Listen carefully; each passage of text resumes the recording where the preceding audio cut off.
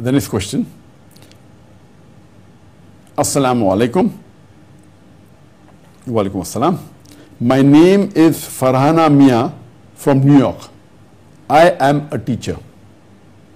Can Islamic schools prevent female members of the school, including teachers and students, from eating if they are menstruating during the month of Ramadan? The question posed by Sister Farhana, that can Islamic school prevent the ladies who are menstruating and they are not supposed to fast?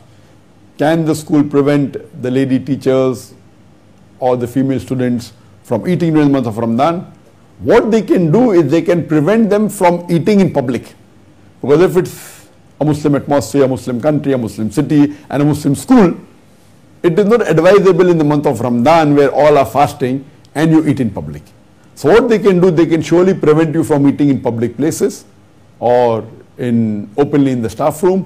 What the Islamic school should do is they should keep a separate room for the female students or for the female teachers, where those who are menstruating, they can enter that room and eat in seclusion, not in public. That can be done. But they cannot tell that a female who is not supposed to fast because of a menstrual period in the month of Ramadan, they should not eat. That's not permitted. Yes, they can tell them not to eat in public, and for that the school should make facility of making a separate corner or a separate room for the lady students and the teachers who are menstruating, who are not allowed to fast, that they can eat in seclusion in this room. Hope that answers.